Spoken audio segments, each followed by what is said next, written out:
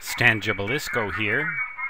I would like to explain just briefly what is meant by magnetic flux. Have you ever heard the term magnetic lines of flux or lines of force? Well, that business is explained pretty nicely in my book, Making Everyday Electronics Work, published by McGraw-Hill. This is actually a cover image of that book from the Amazon website for that book, and I will provide a link to the Amazon website for that book in the description of this video. In Chapter 1, the book gets into a discussion of magnetic lines of flux. What are they? Well, basically, they are imaginary regions or zones or quantifications of a magnetic field, sort of like rays of light. Rays of light are not actual lines in space. They say that light travels in a straight line unless it's refracted or reflected. Well, magnetic fields also have lines of flux. They actually flow as well. They tend to flow in the physicist's sense from a magnetic north pole to a magnetic south pole.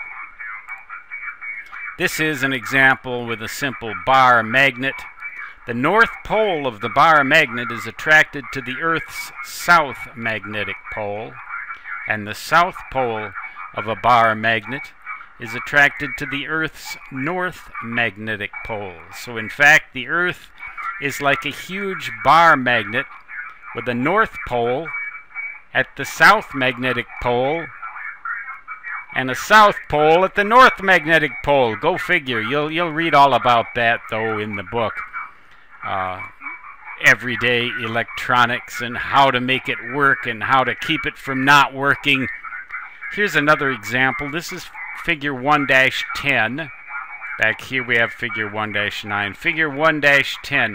If you have a current flowing in a wire, say that current is flowing from the bottom of the page to the top. Now that is known as conventional current, meaning that it flows from plus to minus, or moves from plus to minus. The electrons move in the other direction from minus to plus.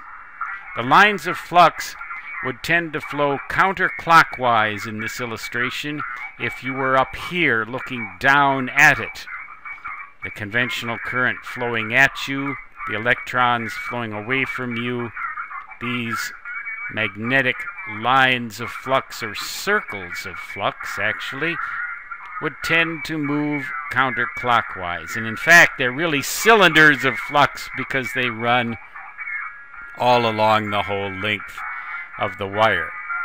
So that is just a basic idea of what lines of flux are. Just sort of fig Newtons of the imaginations of some very, very interesting people called physicists. Stan Gibilisco, back to outer space, where arguably I belong. Until next time, so long.